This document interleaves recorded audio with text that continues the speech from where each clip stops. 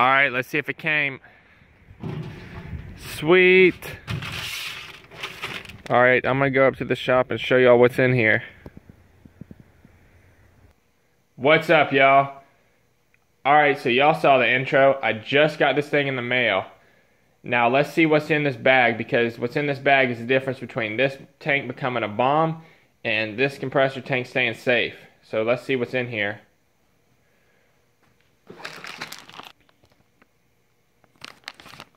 Y'all don't get to see the other side for obvious reasons.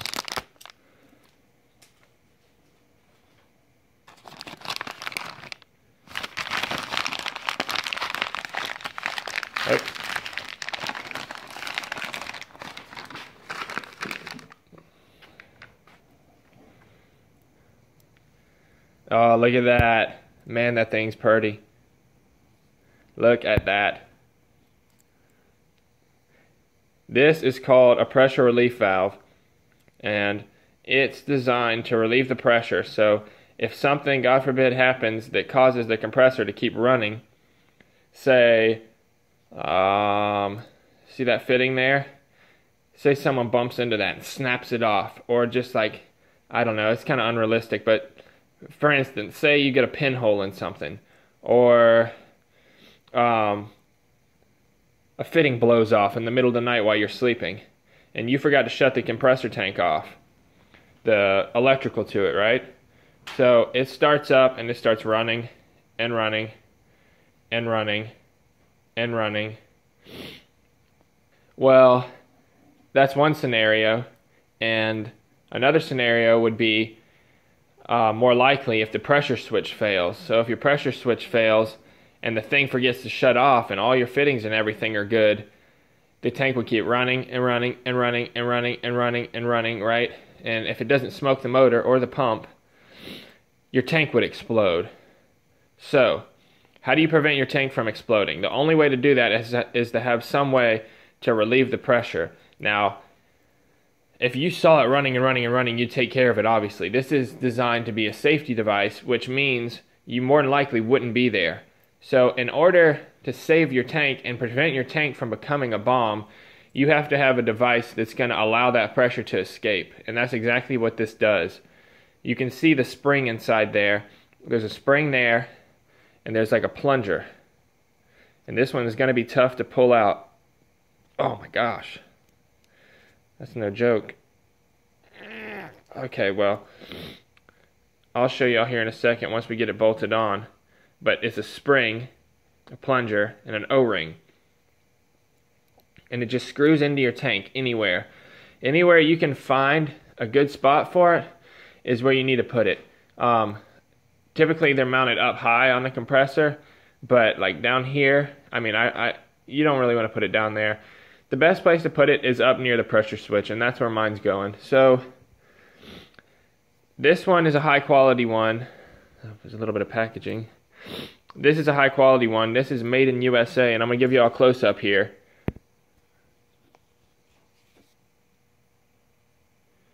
Okay, there we go. Now the ratings on these things are important.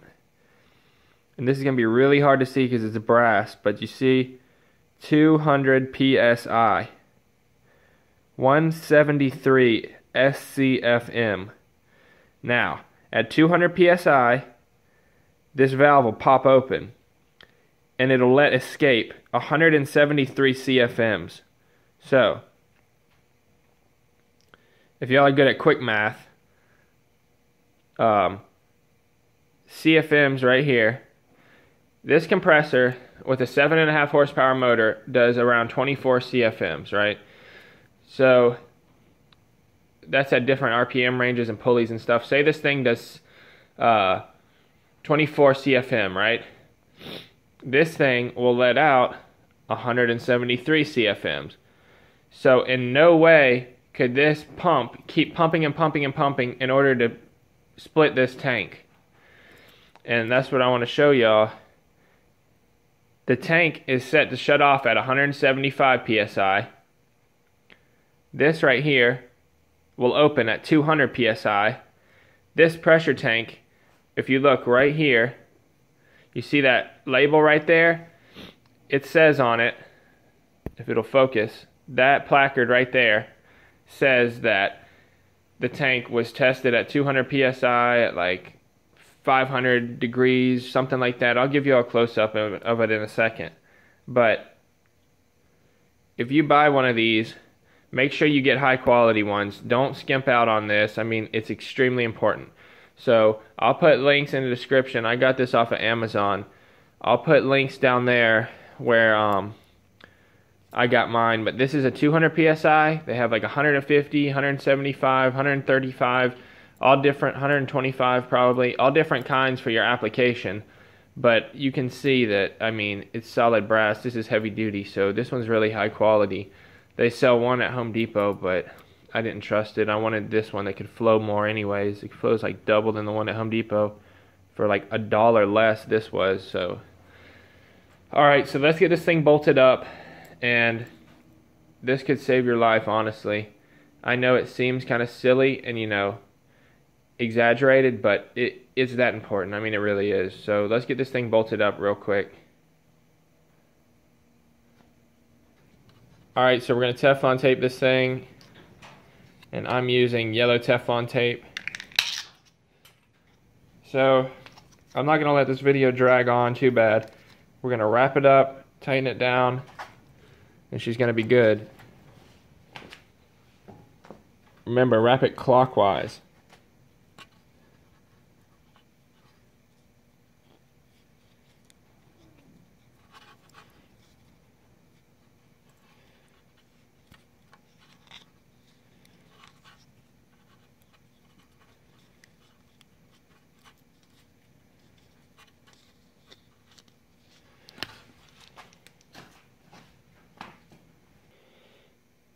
Alright, it's all doped up and Teflon taped up, and now all you do is just find a spot. You can see where this one's going, but just find you a nice spot. And just screw it in. I mean, it's really that simple. Tighten it down. Let me get a wrench. Alright, so we're just going to tighten this bad boy down.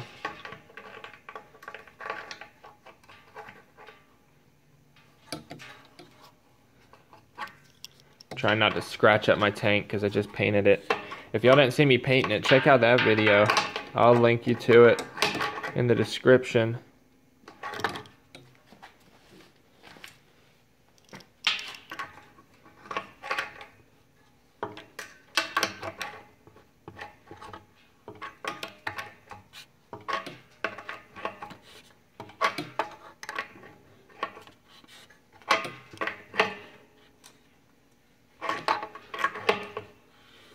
Come on.